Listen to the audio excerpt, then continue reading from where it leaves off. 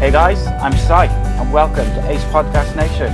On the channel we've got podcasts, series and content on all sorts of subjects from football, mental health, music, films, TV, conspiracy theories, MMA, boxing, so many that I struggle to list them all off. Every Monday we have a live football show with former Middlesbrough and Cardiff City striker Andy Campbell, which is live 7:30 on Facebook, Periscope and YouTube. Every Monday evening we generally talk about the championship games and the biggest stories in the football world. However, due to the fact that there is no football at the moment, we talk in a bit of everything. A bit of Premier League, a bit of Championship, a bit of lower leagues. We're talking about where to go with the season in amidst all this trouble with the pandemic, as well as where we also review some classic football matches, as well as answer the questions from the live chat. Every Wednesday, we have the Danny Batten MMA show, where myself and former Cage Warriors champion Danny Batten go through, we normally cover current boxing and MMA, but obviously with the same again, there's no current shows. So we are currently reviewing classic boxing and classic MMA fights from over the years, which is a lot of fun. And I get the distinct impression that Danny prefers covering old MMA to current MMA, but that's just the impression I get. We also have lots and lots of other series, unscripted and uncensored, where you, the people, get to select the questions for the guests. And of course, today's episode is episode number 4 in My Story. My Story, we take our guests through their career as they share memories and anecdotes along the way. And I'm delighted to welcome writer, actor, broadcaster, documentary filmmaker, and all sorts of other jobs. He is best known for playing Lofty in EastEnders, but has been involved in BBC radio show Fight and Talk, as well as making documentary films for BT Sport. And it's Mr. Tom Watt. Welcome, my friend. How are you? Hi, Simon. I'm well. I've got to say, I'm very excited to have you on the show. Obviously that's you off, mate. Don't worry about that. Because obviously doing a podcast of all sorts of subjects, I'm always looking for guests to speak to, people who've got interesting stories, people who are footballers and actors, musicians, whatever it may be. I'm always looking for guests, and as you can imagine, sometimes I'll message people and I don't hear back from them, which is understandable. They're very busy. And my wife would tell you, as soon as I saw that reply from yourself after I'd messaged you, I was very excited, because it's just, I wasn't really expecting a reply. So I thank you for that, just to start with. So how are you finding the current world we're living in at the moment? It's a bit strange. Yeah, I mean, as it happens, I've got quite a lot of work on that involves sitting in front of the computer. I did just get finished on a documentary series sort of before the shutters came down, if you know what I mean. So yeah, and obviously documentary series, that is quite social. You're having to,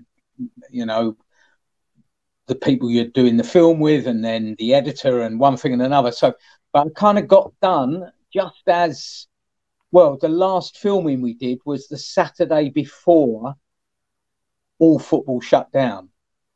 So, it was lucky, really. And we've shot a couple of little, or we haven't shot, but we've got some UGC from people now that they're in lockdown, sort of thing. But now I've started working on a new book, and I'm doing quite a bit of work for I do quite a bit for EA Sports, on the FIFA game. Oh yeah. Which usually I work with the guys come over from Vancouver, and I work with them here. But this particular block of work is actually to do with because I work on storylines for their, the FIFA game has a kind of story mode, like quite a lot of games do, I guess. And I work on the story with them, and that's kind of one thing I've done for a while now for them. But this is different. This is working. There's a lot of kind of text, a lot of script on the game, and it's just, I think they just decided it was time to sort of knock it in slightly better shape. So I'm working on that at the moment, which is and there's quite a lot of it, to be fair. So, and that's just me and the computer. So actually, it's all right, you know. I'm kind of where I live, quite nice out in the middle of nowhere. I get out for a walk for an hour every day and get the sun on me, and so touch wood, I'm doing okay. I'm doing okay. It's it is weird because everything seems to be about COVID-19. Oh, well, understandably, everything's about COVID-19, and yet I feel slightly disconnected from it. Do you know what I mean? But I haven't been anywhere but my house for a month. But strictly speaking, I'm not sure I would have done anyway. Well, I would have done, because I'm actually, the one thing I'm really, really missing is the swimming baths. I do like the swimming baths, and obviously that's shut down, so I can't get there. So I have to make do with a walk around the village. So that's it's a really interesting thing. Straight away, you said they're working on the EA Sports games. Obviously, you know, they're massive. FIFA, yeah. So FIFA, but like, even, you know, FIFA is one of the biggest games in the world, isn't it? And I mean, obviously, yourself as a football fan, how did that come about? Just that seems quite interesting.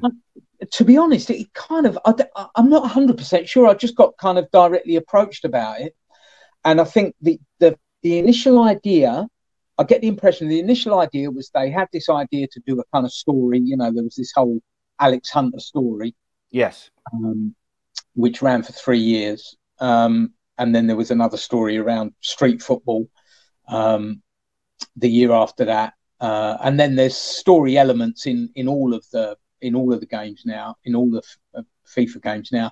But I think really they just wanted someone who would be able to what's the word? Just kind of make sure that the story was credible, both in terms of the general arc of the story, but also in terms of the detail. And although obviously I've never, you know, I'm not a player, I'm not a manager, I'm not a, you know, I'm not a professional journalist, I'm not on the board of directors anywhere, but I kind of have been around football a lot for a long time. And so I guess I kind of have a feel for what's true and what isn't. And, you know, a certain amount of knowledge, and any knowledge that I don't have, I know who to ring to check. So I think that was where it started. But then obviously I write books. So I've got an idea on stories anyway, really. So that developed into more, rather than just checking what they'd done, it became more helping to create the story in the first place, which obviously is a lot more interesting.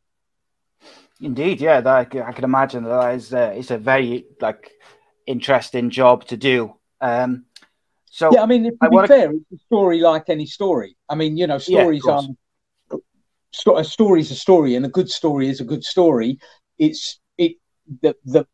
What's different is the medium, really, which is a computer game, which I hadn't worked in computer games before. So that's, you know, from that point of view, it was interesting.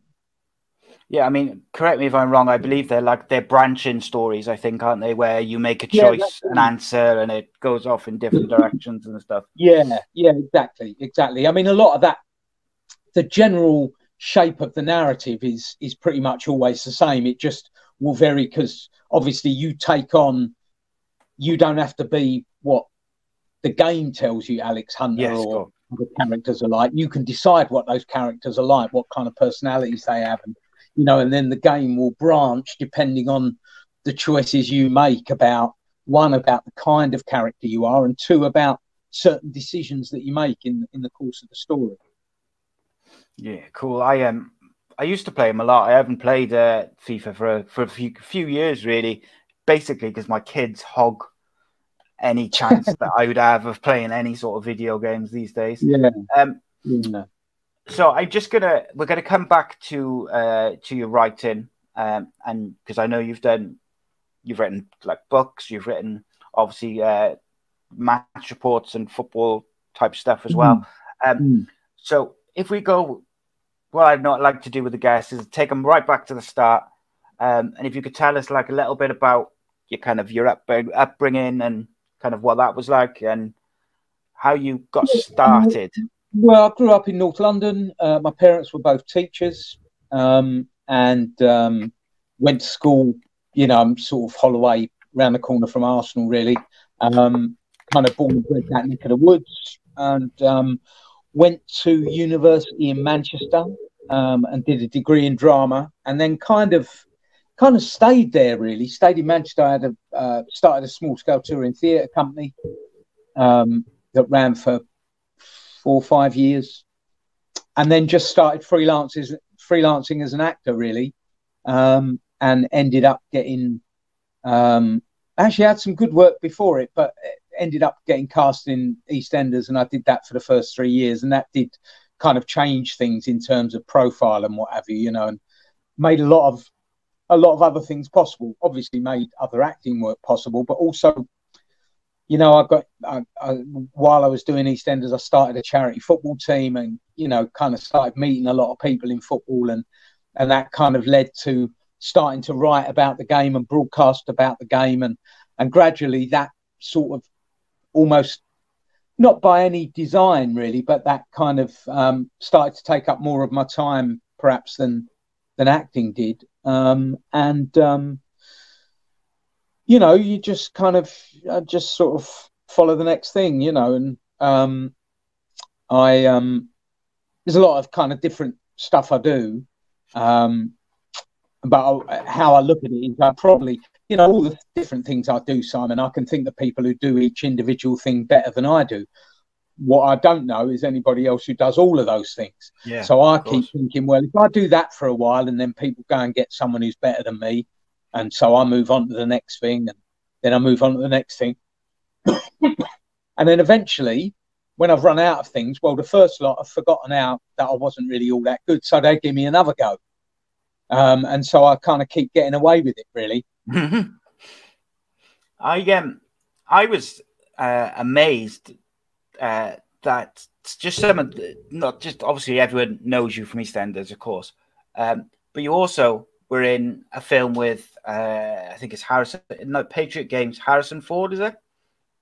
Yeah, yeah. I mean, that was a bit of a kind of one-off. It was only like a day's work, but still, to be honest, yeah. Although I'll be honest with you, at the time, Arsenal were playing Benfica that night in the European Cup after English clubs got admitted back into Europe, and I'd been to the game in Lisbon, which we drew 1-1, and so the home leg to come, and you think, oh, this is going to be great.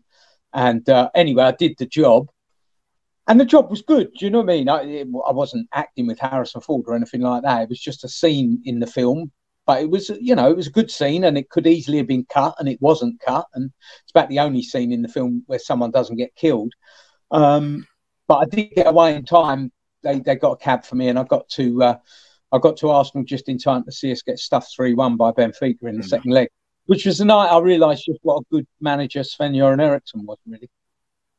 Because he was in charge of Benfica at the time. Ah, right, okay. So you can always rely on football to ruin a perfectly good day, I find. That weren't a great night, to be fair. So, just briefly, I wanted to talk about EastEnders. Obviously, I think, were you in the show from the very first episode? Or did you come in a couple of episodes? Yeah, from the beginning, anyway. Yeah. I wasn't in. I don't think I was in episode 1, but certainly in episode 2. And I did go back. I did an episode last year. They had a storyline. You were in it last year. Yeah, and it was great. Do you know what I mean? It was really great experience and stuff. But 3 years, quite a long time. But I think it was. Obviously, it's really good to be in something at the start. And obviously, then there were only the 4 channels, cool. So it became kind of you had the possibility for it to become very popular very quickly, which it did, and that was, I think I was quite lucky really to be involved with it when I was. Yeah. Was there any particular storyline that you were involved with EastEnders, which sticks out as a favourite? Oh, I'll be honest with you, Simon. Really, I'm terrible, but I've got you've got a hard drive, haven't you? And then you've got the stuff that you're working on at the moment. And I do the stuff I'm working on at the moment, and as soon as it's done, I just forget it. Yeah, yeah. So EastEnders is kind of gone. Do you know what I mean? It's kind of gone. You know, so no, I wouldn't say there were particularly. You know, we had some fun. Had some fun with the charity football team as well, the Walford Boys Club. That was brilliant time. You know, we'd do the show, but then on Sundays and then midweek evenings during the summer, we'd go off and play football all these places all over the place. Oh God, we went all over the place playing football. Some of the lads from the show, some mates, one or two ringers. You know, it was really fun that. But no, the show itself. I mean, you know, that was, I think, particularly at the start, and there wasn't the same kind of pressure on the things. We were only doing 2 episodes a week, so you know, you had time to rehearse, and there wasn't the same pressure on storylines. There wasn't the same pressure on turning the show round and stuff. And so, you know, from all sorts of points of view, really, I think I was lucky to be doing it when I was, because, you know, the writing was really good. They wrote me a really good character, you know, character who had funny stuff to do, but had serious stuff to do as well. So it was good. Indeed. And just before you did EastEnders, you had, I think, was this your first comedy role? Oh, your first TV role was the Never the Twain, which was like a comedy TV show. No, I did quite a lot of stuff. No, first thing was what felt like my first big thing, because I when I was running my own company up in Manchester, I used to go and do a lot of extra work and, you know, the odd line here and there for Granada Television and Yorkshire Television. Granada, particularly the casting department there, they were big fans of the theatre company I ran. And so they were very kind of supportive. So I could ring up and say, look, you know, we've only got shows Thursday, Friday, Saturday this week. Have you got any work Monday, Tuesday, Wednesday? Because obviously we never made any money out of the theatre company, but I could kind of pay the rent, doing extra work and little parts and stuff. And I did end up getting the lead in a thing for ITV kind of a bit later on, before EastEnders. See, this is what I mean. I just forget stuff. Can't even remember what it's called now. It's a thing with a guy called Brian Cant, sort of kids detective series. That was really nice. It was good, actually. But it didn't go to series. It was a pilot for a series, and it ended up not going to series. But I had, used to do loads of stuff. Even some of the stuff even turns up now and again. Do you know what I mean? Old episodes of Sherlock Holmes from God knows when and stuff like that. You know,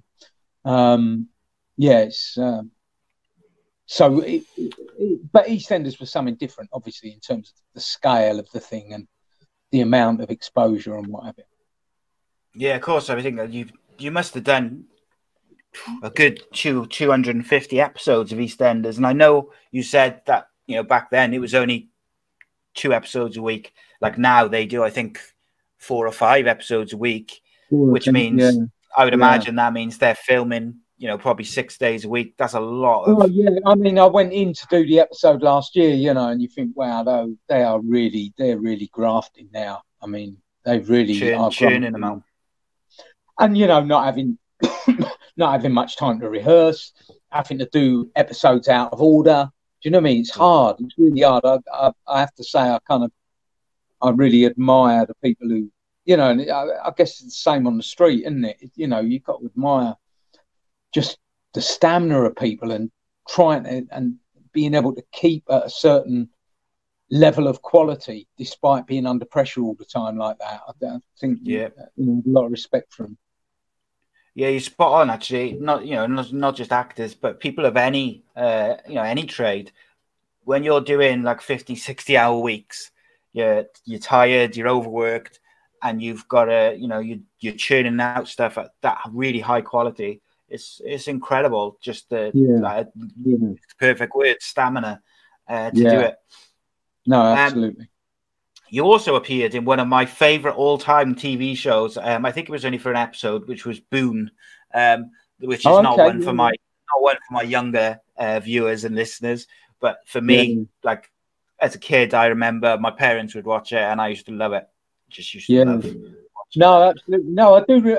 I don't remember anything about the episode. In fact, I don't even remember who's in it. To be fair, I do remember it, but I don't remember. But it's the guy that played Bergerac, isn't it? I always forget his name. Yeah. But anyway, something. But why I really remember it, we were shooting in.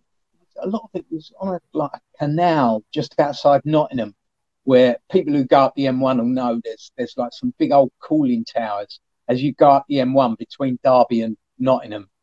You know, Derby's one side of the motorway, Nottingham's the other. And if you're going along, you see these huge cooling towers between the motorway and Nottingham. And there's a canal that runs down the bottom of those. And a lot of the filming was around then. And I remember, because I was about to start rehearsals for an outdoor production of Richard III. And it was massive, really. In that Richard III obviously is, you know, and it was playing Richard III, but they were doing both plays. They were doing Richard III and Henry VI Part 3, both of which Richard is in. It's massive. You know, they're like 20 soliloquies. And I remember all the time when I was shooting that episode of Boone, all I was doing was, when I wasn't on camera, I was learning Shakespeare. Jeez. Learning the lines of Shakespeare, because we only had like 3-4 week rehearse on the Shakespeare before doing it. It was at a castle in Staffordshire, just outside Stafford. And it's brilliant, absolutely brilliant job. But I had to learn all the soliloquies really before we started rehearsing, because otherwise I would have been knackered. I couldn't have. But that's what I'm saying. I learned all those soliloquies. I learned the parts. You know, on a Saturday we'd do both plays back to back. So that's like 5.5 hours on stage non-stop. And it was proper. It was outdoors, you know, full armour, bloody explosions, horses, all the. It was brilliant job. But so I did all that, and literally, you know, learned all the soliloquies. You know, now is the winter of our discontent, and all the others. And literally a week after, they're gone. I couldn't remember a word of any of them. Do you know what I mean? You just keep it in the front of your brain while you're. It's funny, like this documentary series I've just been working on. Obviously, we've done 4.5 hours, and obviously I've been completely involved with it, producing it, and one thing and another, and working on the edit and stuff. But my work got done, as I say, 3.5 weeks or so ago. I got finished with what I needed to do on it. Someone phoned me the other day, was asking questions about it, and I went, don't remember. It's only 3 weeks ago. Don't remember. You haven't had to remind me. It's mad. But I think that's how, you know, you just have to keep what you're doing in the front of your mind, because that's what you need. Yes, that's what you need. Yeah, and everything else just, I'm sure it's in there somewhere, but I don't know where. I wouldn't know how to find it. But that's why I remember Boone. I remember Boone because I was learning all the Richard III soliloquies. You must have an excellent memory to be able to retain. You know, I know you say like, you know, once you've done it, it's gone. But like at the time, learning all of that, obviously working on Boone as well. That's a lot of, you know, lines, if you like, to remember all at once. Yeah, but I think that's that. I mean, I think you'd find most actors that's the kind of facility actors tend to have. Yeah, I've always found it. Yeah, I've always found it interesting. If you can't remember the lines, you're struggling really. So you know, you need to. Absolutely, yeah. I've always been something which has baffled me, because I've never had the best memory. But my memory, as of probably the last 10 years or so, seems to have really taken a turn for the worse. As it seems to be, the closer I get to 40, I seem to retain information for shorter amount of time. And but someone asked me the other day, so I've recorded now about 180 odd podcasts, all of which are probably at least 45 minutes to maybe 2.5 hours long, depending on what type of show they are. And someone asked me about the second episode I recorded, and they were asking me like a load of questions and details about it because they were doing like a little blog post about it, and I was like, "Can I get back to you?" Because I couldn't. If you need that information, you know, here and now, I can't even remember who the guest was. No, you'd I have had to no go back chance, to. No, and absolutely. I felt really bad because I thought, well, you know, that I should remember who the guest was and what we talked about, but it's a lot of conversations with a lot of people to sift through. Yeah, absolutely. So yeah, you've done you've done some films. You've done Sherlock Holmes in 2009. You've done, like I said, Patriot Games. You've done Lost Dogs. Some big films, really. Yeah, Lost Dogs wasn't a very big film, but it was a good. It was. I tell you, it was done. That was a real cheap British movie. And I'm still quite proud of it. It never really got, it was kind of straight DVD, but good film. There were some good people in it as well. Ron Moody, Leslie Joseph. There were some good people in it. It was about a couple of guys who thought it'd be a good idea to kidnap some rich people's dogs. And I was one of the kidnappers rather than one of the rich people, but we shot it all around Bristol and stuff. It was really good. Really good. A bad guy. Yeah. I was going to say, have you played many bad guys throughout your career? Yeah, well, Richard III is about as bad as it gets. Yeah. Yeah, well, the worst of the worst, is it? Yeah. Do you prefer kind of doing acting work, or would you rather kind of the documentary films or like radio work or media work? I don't mind. I just, I like it all. I like what I do, and really, it's not like there's so many million miles apart, really. It uses a lot of the same parts of your brain and asks for a lot of the same sort of skills. It's different, but there's similarities as well. So no, I wouldn't ever think, oh, I'll just do that or I'll just do that, because if I thought that, then I would. And like I say, I think, I like acting. I like making films. I like writing books. And there are probably people who do all of those things individually better than I do, perhaps because it's all they do. Whereas I like to be able to go from one thing to another. I like to be able to go from a documentary series to a book to something else to, I like all that. I like the variety. So, yeah, I was going to say writing is something, which you've done a lot of. I believe you started off writing. Did you do match reports and features for The Observer? Was it The Observer? I did write. I wrote plays for the theatre company I ran, but then really, I did a book about the old North Bank at Arsenal when all the, after the Hillsborough report and when they decided that, terraces were going to have to be pulled down or made all-seater. And I just thought, obviously I grew up watching football on terraces, and I thought, to lose that and all the history that goes with that and the whole experience of watching football in that way, it'd be a shame if you lose it, because once it's gone, it'll be forgotten. So I did do a book called The End, which was really like a kind of, I don't know what you call it really, it's a bit of a kind of social history of the North Bank at Arsenal, because that was the terrace I knew, that was the club I knew. And, I talked to supporters, but also talked to players, talked to police, talked to St. John's Ambulance, talked to bloody hot dog sellers, whoever. Do you know what I mean? And the club were very helpful. They gave me access to kind of minutes of board meetings going back to, just after the First World War and stuff. And, wow. I had all the old programs and stuff. So I just put together this thing, and that did really well, that book. That was really popular. Probably not in Cardiff, but it was very popular in North London. And I'm delighted that a lot of people have done books like it since. Do you know what I mean? It was, definitely. It was the first time really anybody had tried to do. It was what you would call oral history. It was, it wasn't what I thought. It wasn't what I said. It was going and interviewing people and getting their memories and ideas and thoughts down on paper.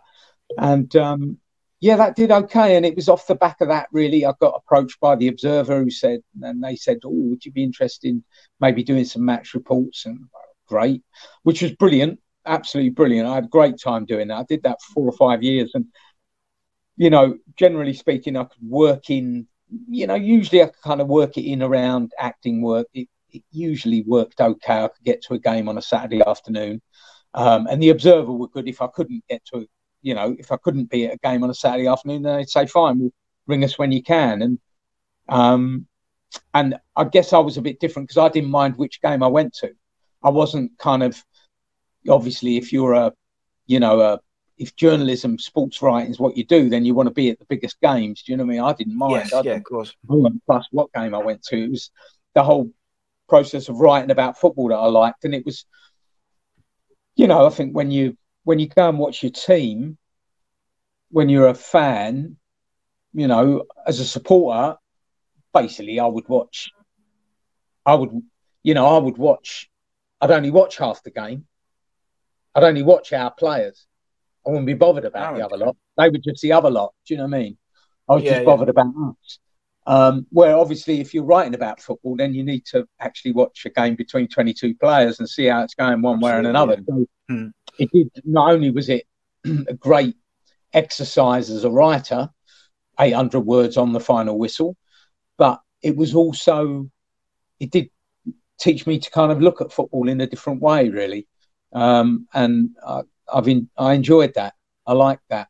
And because I could go to games that weren't the obvious ones, either lower league games or even, kind of less starry games in the Premier League, top division, first division, or the Premier League as it became, I could, it was more about the stories, less about the game and more about the stories. You wanted to, if you're going to watch, I don't know, you're going to watch Brighton's last game but one at the Goldstone ground, well, then you write a bit about why they're having to leave the Goldstone ground. You know what I mean? Yeah. If you're, if you're going to do a report on Wimbledon, then you're going to write about the weird Norwegian geezer in Wellington boots who's managing the team. So you could. There were ways to tell interesting stories. Absolutely, yeah. You've written, I think it's 9 books on football. Is that right? 9? I might have that wrong. Yeah, no, you could be right. You could be right. Quite a lot. I'm kind of looking around me. There's a few. Yeah, there's a few. I've always said, I've said to a few people on the show, like talking about or writing about football, or just something that you genuinely love or enjoy doing or enjoy watching, is kind of like the dream job.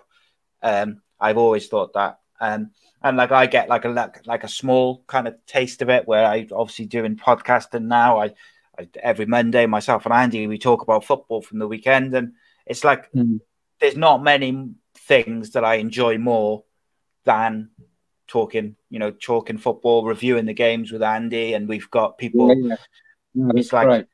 It's not people calling in necessarily; it's people in the in the live chats now.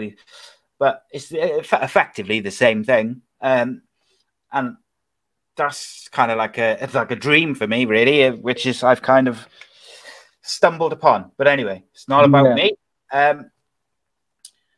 I was interested in the book you wrote. A book about the 2010 World Cup in South Africa. Yeah, which nobody in this country will ever have seen. It was actually, I wrote the book for the local organising committee in South Africa. All right. The idea, it was a legacy book. And basically, because I don't really sit down and write books like people imagine you've got blank page. All of my books are just giving other people's voices, but giving, whether it's ghosting an autobiography for someone or it's collecting stories together. And that's what that book, 2010, when the World Cup came to South Africa, I was out the year before when the Confederations Cup was being played. I'd never been to South Africa, but I got asked out there because my previous book which was called, which is a book about football and childhood around the world, with a lot of big players from 40 different countries, kind of Lionel Messi, 39 others, just talking about their childhoods. Anyway, that book came out in South Africa a year before it came out anywhere else in the world. And so I went to South Africa for the launch of it. And I went to a Confederations Cup game in Pretoria, which it wasn't even South Africa playing. It was the USA versus Italy. But it was kind of about a day after I'd arrived in South Africa. And I just thought this is the most important World Cup ever. You know, that historically, socially, politically, culturally, this is the one. This is Africa's first World Cup. Do you know what I mean? This is yeah. And so I thought, massive, wasn't it? Unbelievable. You know, the football weren't great, but man, what an event! What an event! And so I kind of literally I went to this one game in the Confederations Cup, and the whole thing just South Africa and South Africans just blew me away. And I thought it's important that people remember this event, not just in terms of the football, but in terms of the impact it had on a country and on a continent. So I kind of spoke to, I don't know how I got to know him, but I did. But the guy who ran the local organising committee, the guy who'd run the bids for South Africa, a guy called Danny Jordan, I got to know him, and I talked to him about the idea of, really the sell for it, Simon, was what I wanted to do was, what I imagined was that in 10 years afterwards, so now, right now, there'd be kids in South Africa who are in primary school or, you know, starting secondary school, and they'd go, man, we had a World Cup. We had a World Cup here. You know, in amongst everything else that's going on in South Africa, in amongst all the incredible challenges that country had to face and still has to face, they go, we had a World Cup here. What was that like? And the idea was that this book would be the answer to that question. This is what it was like. So basically, I travelled all over South Africa during and after the World Cup, all over the country, meeting all sorts of people. You know, everybody from Archbishop Desmond Tutu to fella from Goldman Sachs to guy running a hostel in Soweto to old lady who was doing goat curry outside the stadium on the day of the game, to the guy who's running the police operation, to all these different people. Woman who, operated the crane that built Greenpoint Stadium, all of these people, and just said to them, look, what's this experience like? What has been the impact of this tournament on your life? And they're the most amazing stories. And the idea was that obviously this would be a chance for people to have a book that told those stories, so that when a kid asks, what was it like when the World Cup came to South Africa? Or when people who were there at the time want to remember what it was like when the World Cup came to South Africa, that book would be there to tell them. Because obviously, FIFA and football, FIFA and broadcasters, and they're not interested in that stuff. Newspapers, they're not interested in that stuff. All they're interested in is the football. And to be honest, compared to what that tournament meant to that country and to that continent, the football's irrelevant. The football's just indeed, yeah. Do you know what I mean? The football's just the occasion. The impact it had on people all over the country and at every level of society was just, whether it was long lasting or not is a question for other people to answer. But at the time, the impact was enormous. And that book was just trying to capture that, really, in the time it was happening. Yeah, and I think that one of the things which sticks out to me about the 2010 World Cup is whenever you would see South African fans, interviewed in the pre-match, vignettes and things like this, was the emotion that they would talk about football, and the emotion that they would talk about having the World Cup in their country, how much it meant to them. And it was absolutely. It was really, you could feel it through the TV set. The thing is, because the football wasn't great, people have sort of forgotten about it. But 2006, the World Cup was in Germany. The South African World Cup was better organised than Germany. It was better organised than Germany. Really? You had all these idiots, no names, no pack drill, but you had all these idiots here who knew nothing and still know nothing, either about football or about Africa, who were going, oh, it's going to be so dangerous. Oh, you mustn't go, you know, don't, blah, blah, blah, blah, blah. Do you know, in the entire tournament, there were 6 arrests. They said the same about Brazil, though, as well, didn't they? Yeah. About do you know what I mean? You know, the dangers and the... Yeah. But it was, no, it was an amazing, amazing experience. And it was an amazing experience for me personally. I met some incredible people, and it was, you know, a quite remarkable country. And it was quite amazing to be there at that time. Do you know what I mean? When there was that excitement and that,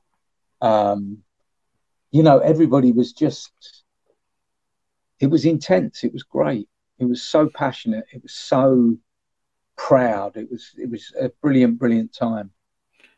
It sounds like one of those memories and trips that will stick with you, you know, forever. Oh, 100%. Yeah, 100%. Yeah, 100%. But that, I mean, you know, to be fair, I've been really lucky because I've had a few trips like that. But that was, you know, that was a big project. That was a big project. You know, that was, like I say, traveling all over the country. I was backwards and forwards between the UK and South Africa for 5 or 6 months, traveling all over the country, meeting, you know, I guess probably did about 70 or 80 interviews.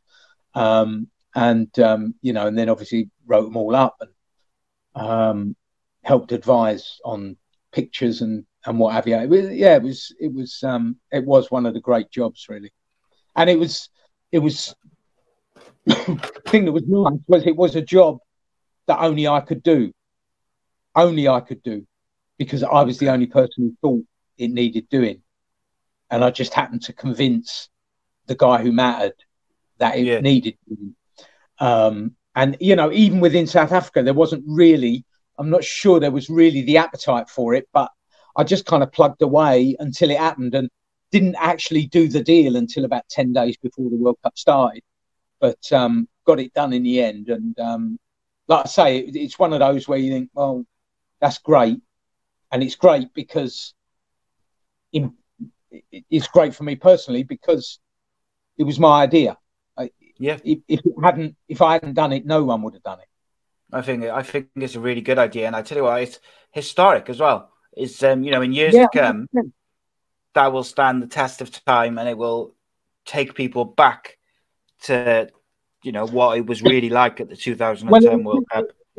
It will take people back, but it will also, you know, I hope, you know, it's amazing. You've never been to South Africa? No. Okay, so in Johannesburg, there's this unbelievable museum called the Apartheid Museum in Johannesburg, and I remember going there. It's very, I mean, it's an incredibly powerful thing. Because it just lays out the evidence. It just says this is what apartheid was. Very non-judgmental, very, you know, just kind of laying it out. It's very. But a thing that really struck me very, very powerfully was I was going around the museum on my own, but there were kind of groups of school parties were going round at the same time. This was before I started work on the book. This was the year before. When I went out the year before, there were school parties going round the museum, and what was incredible was you'd look at these school parties, and obviously the kids. This was 2010, so all of the kids were what they call in South Africa freeborns, so born free. Right. You know, they've been born since the end of apartheid. So those kids are going round and they're looking at history. They're looking at something from the past. They're looking at something that, you know, but of course their teachers, a lot of them, were born under apartheid. Yeah. So they're looking at lived experience. So they're looking at an experience that they lived, but they're taking these groups of kids around who are born frees, for whom it's already history. And that kind of, that really kind of made an impression on me, that, you know, that something like that could be experienced in those different ways. And so in my mind, you know, that book was kind of trying to work in those two different ways as well, in that for people who were in South Africa in 2010, it would remind them of what it was like. But then it would also be for young people who hadn't experienced the World Cup when it happened, it would be like just raw testimony, the stories in the time, told in the time of what it was like when the World Cup came. It's amazing. So is that available in the UK, or is it literally just a South African book? I've got a couple of copies here, but other than that, no. Because the thing is that how World Cups work is local organising committees have quite a lot of leeway as regards what they do in their own countries. But if that book was to be published outside South Africa, then FIFA would want percentages. You'd have to be paying for rights for photos and stuff. It would get really, really complicated. Even the use of the word FIFA, you would have to pay for. Do you know what I mean? It's like a little mini state. They want to cut everything. But inside South Africa, inside the country, we had quite a lot of freedom to do what we wanted to do. So that was fine for me, because I didn't really, it didn't particularly bother me telling the story for people outside South Africa. I felt what was important was that the story got told for South Africa. Yeah, and for absolutely. Earlier on you mentioned you'd done some ghostwriting. In particular, I noticed you ghost wrote David Beckham's autobiography, which is, you know, I found that really interesting. But just before we go into that, would you be able to just explain for maybe me and, you know, any of my viewers who don't know what ghostwriting entails? Well, ghostwriting really is just helping people to get a story that's in their head down on paper. Okay. So it's really someone who has got a story to tell, but wouldn't necessarily have the time or the energy or the necessary skill set to put it down on paper. Right. Okay. So got you. I have those things. Okay. Cool. So I do that. So you ghost wrote David Beckham's autobiography, My Side. Which won a special prize at the British Book Awards in, I think it was, I haven't got the date, sorry.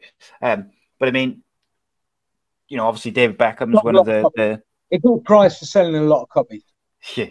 He's one of the big, David Beckham's one of the best English footballers of all time, one of the biggest names in football of all time. I mean, it only took the story up to 2004, to be fair. We finished the hardback finished with him joining Real Madrid, and the paperback finished with the 2004 European Championships in Portugal. Was it 2004 when he got sent off? No, it was. I think it was 98, wasn't it? Yeah. So did you work with David to do that? Well, yeah. You know, but what I mean is, was it like kind of emails going back and forth, or was it sit down and you would talk sitting down or talking on the phone, or it was you can't do that stuff. That must have been a really good experience, obviously, especially with in hindsight as well. Historical, isn't it? Yeah, I guess. I guess.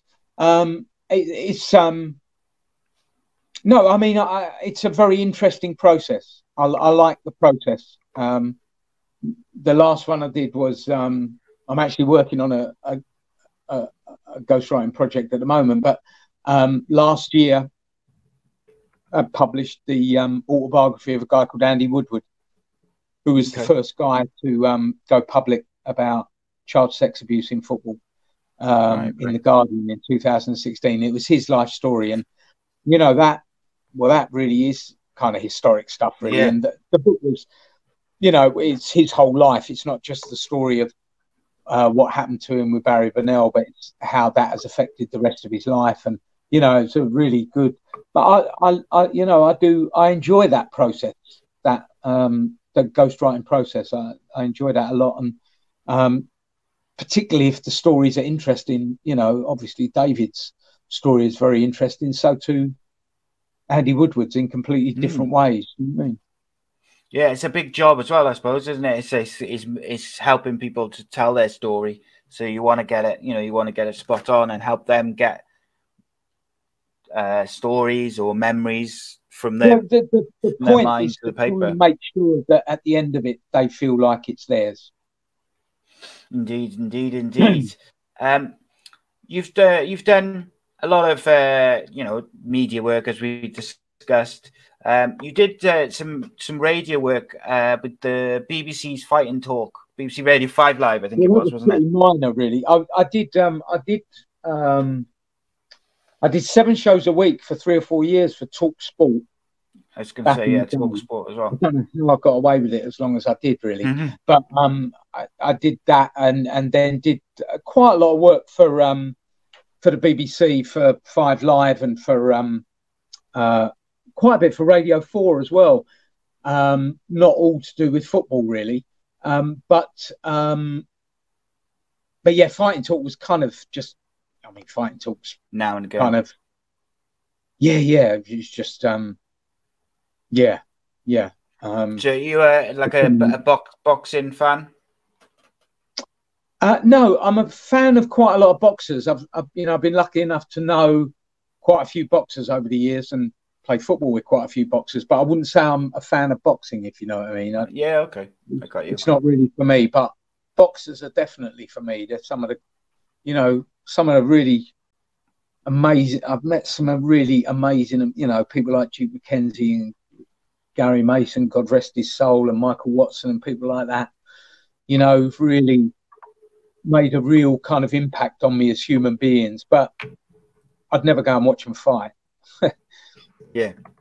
There was something else I was going to ask you about as well. Oh yeah, you did. You also you were hosting a Monday night football fans forum on Arsenal TV for a while.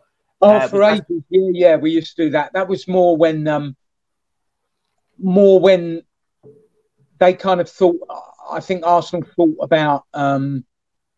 Well, not just Arsenal. I think everybody had in mind, and some of them are still going, like Liverpool and Man United, and they're still kind of running kind of TV channels. Do you know what I mean? Yes, I think Arsenal and quite a lot of other clubs have sort of moved away really from television formats and have gone more for kind of social media and like internet and short form stuff. Yeah, and to be honest, with broadcasting generally, Simon, not to put too fine a point now, I'm a bit old for all that, really.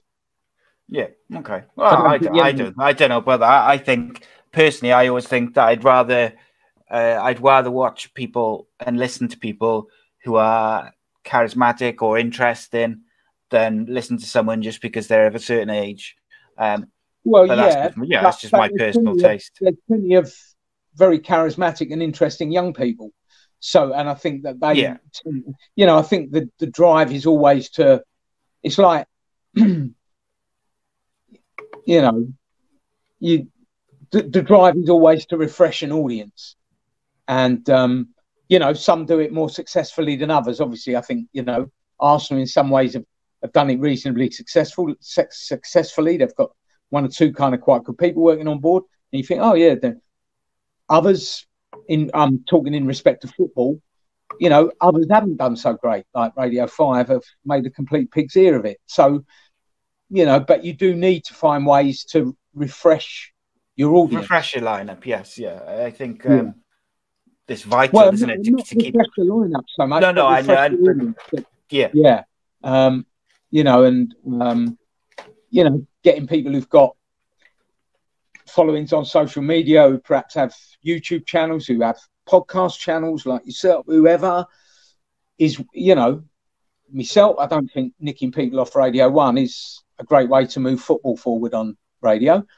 No. But there are other ways to do it. And so that's fine. And it's like, you know, I listen to some sports radio, whether that's 5 Live or Talk Sport or whatever. And I watch television and stuff online and what have you. And I'll be honest with you, Simon, I look and I listen and I think, well, that's great. Like, if that's what people want, they probably don't need me.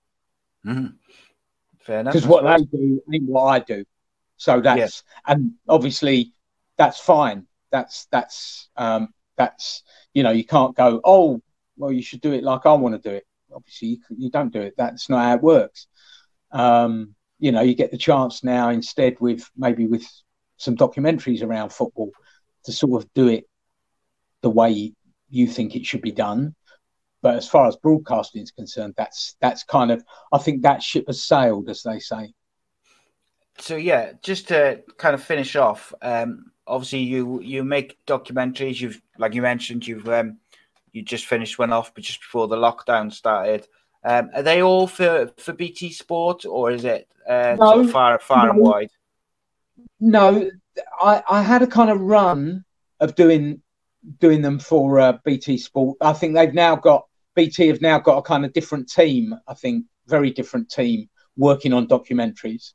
But for 3 or 4 years, you know, I kind of worked on probably 10 or a dozen documentaries with BT, which were, you know, on very different subjects, and I would work on them in very different ways. Some of them I was presenting the camera, others I was writing script for, others I was producing, others I was doing research for, or just doing interviews for. So that was a real good kind of grounding in documentary making. Now I've done for other people as well, but you know, that's I had a kind of run on that really with BT.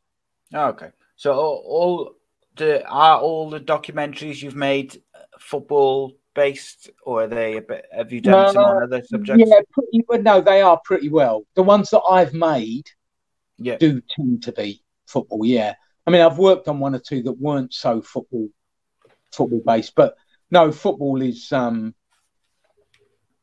you know, I think I've got something to offer there where probably other areas I wouldn't have so much to offer, both in terms of kind of knowledge, but also in terms of contacts and knowing who's the right person to talk to about something in particular, or knowing where to go to capture footage of something.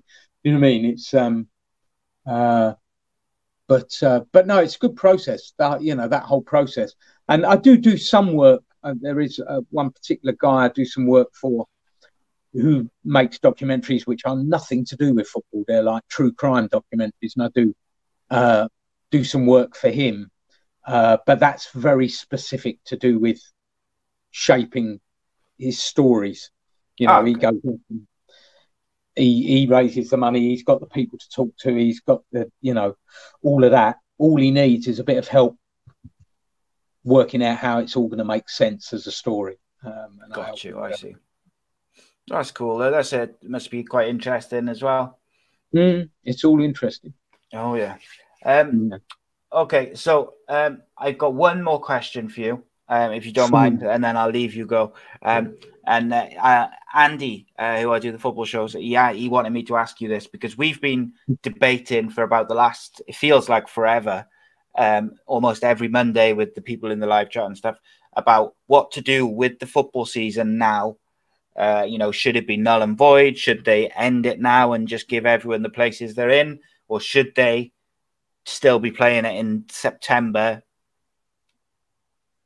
when the lockdown, if the lockdown ever gets stopped? What do you think they should do with the Premier League season, the Championship season, the football season? Well, first of all, I think should, and there's a big difference probably between what should happen and what will happen. Yes. I'll be honest with you. The Premier League, most of the Championship, European competition, and do what they want. Don't really care. No, I'm not really bothered. Do you know what I mean? The whole thing's just a kind of ongoing soap opera now. Do you know what I mean? Yes, it is. They can just run one season into the next, and they're all, all the clubs are owned by people with more money than they'll ever be able to spend. So you go, what's the, who cares? What bothers me is what happens to probably 50 clubs that actually make football in this country unique. Everybody's got a top division. And in many respects, the top division here has more in common with top divisions in other countries than it has in common with the lower divisions in this country. They exist in parallel universes. But what I've always thought is unique about English football is actually that we have, just in England, never mind Scotland, just in England, we have over 100 full-time professional clubs. You look at countries like Spain, France, Italy, Germany. Once you get past the top two divisions, you're talking about semi-pro. Once you get past the top three divisions, you're talking about amateur. Yes. We have over 100 professional clubs. There's a reason for that. And it's not because there's 100 brilliant football clubs. What there is there's 100 clubs that really matter to the communities they're in. That's why. Spot on. And 50 of those clubs, I would think, as we speak, are in genuine danger of going to the wall. Yep. Because the clubs at the top would actually quite happily wave them goodbye. They don't care. Not bothered. Absolutely not bothered. You look at the people who run Premier League clubs, got no interest whatsoever in the rest of English football. All they're interested in is making sure they keep a bigger slice of the cake. So it seems to me, my thinking is that the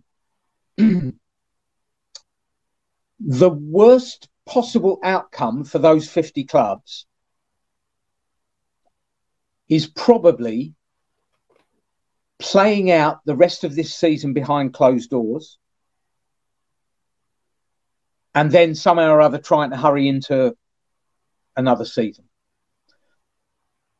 Behind closed doors for, the Premier League, top half of the Championship, I would think that would be okay because,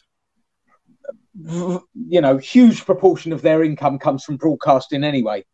So, like always, Premier League clubs, increasingly, they're not really bothered about people who go and pay and watch the games. No.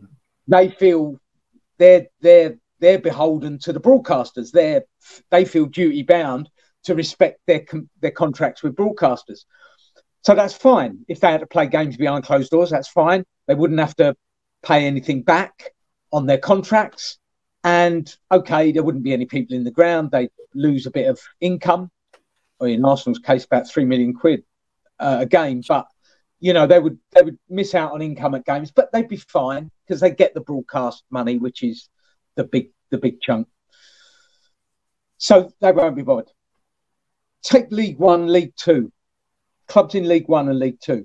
Just try and get your head around the idea of them playing games behind closed doors, what that would mean.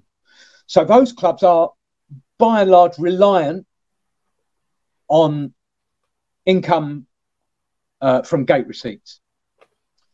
So if you were playing games behind closed doors, not only would you be having to pay the players to play in games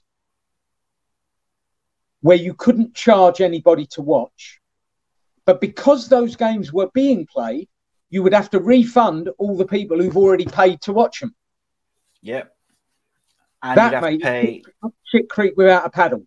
Absolutely, yeah. And you would obviously have to pay staff and, you know.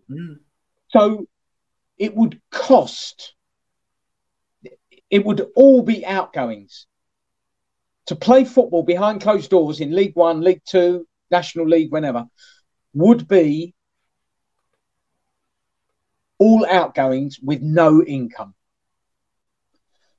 Which is, you know, you don't need to kind of subscribe to The Economist to know that means you're bollocks. You're finished. Oh, yeah, it'd be catastrophic, wouldn't it? You're done. So it seems to me that for those clubs,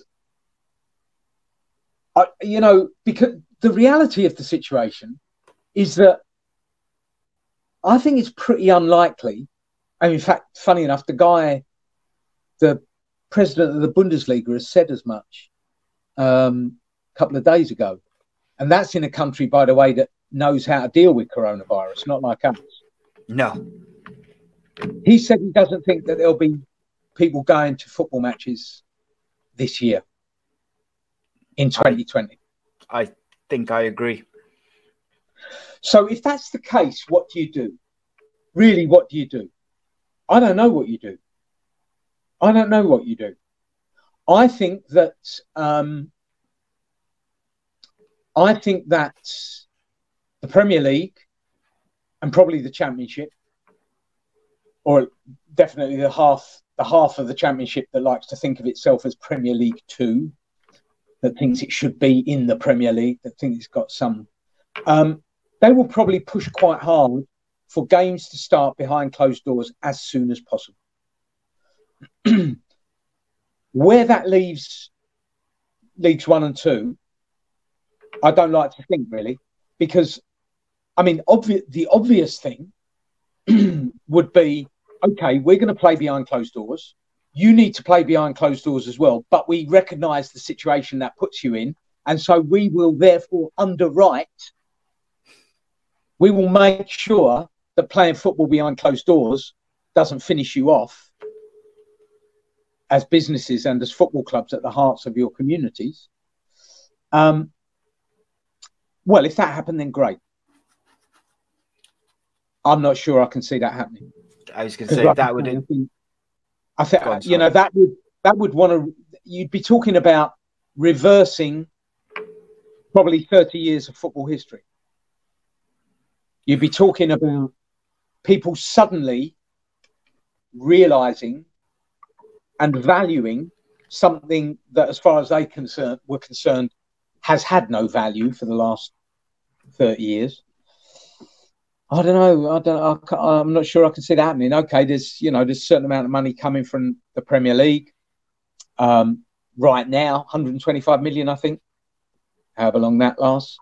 For my money, that's already owed to clubs in League 1 and 2 who have had their capacity for developing young players completely ruined by EPPP. You know, I'm not sure that the game as a whole values clubs outside the top 30 or maybe 40 in this country, and that actually they would kind of, you know, they would look at this as an opportunity to get rid of what they call dead weight.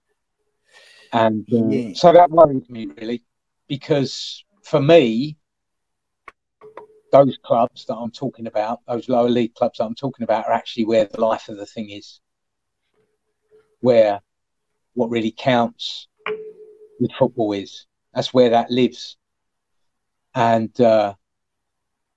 you know,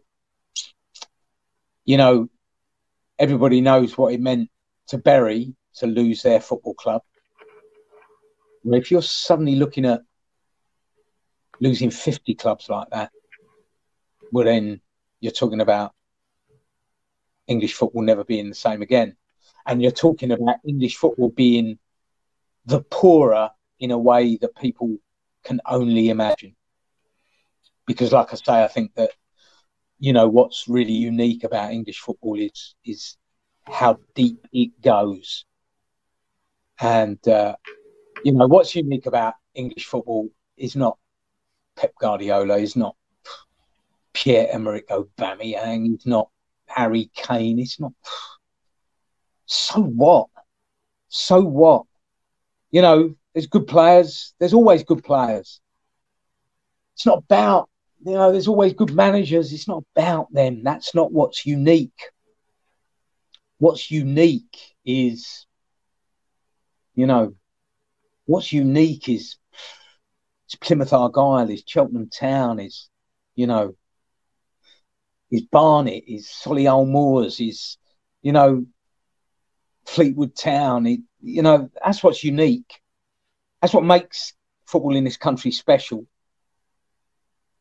You go anywhere, you tip up, middle of nowhere. Oh my God, there's a professional football club here that matters to 3,000 people or 8,000 people or 10,000 people.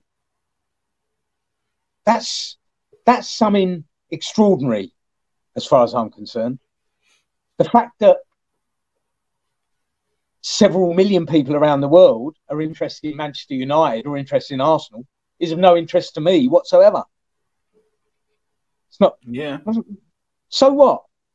So what? They're interested in Disney films. You know what I mean? They're interested in WWE. Interested in McDonald's. So what? Yeah. So that's what worries me.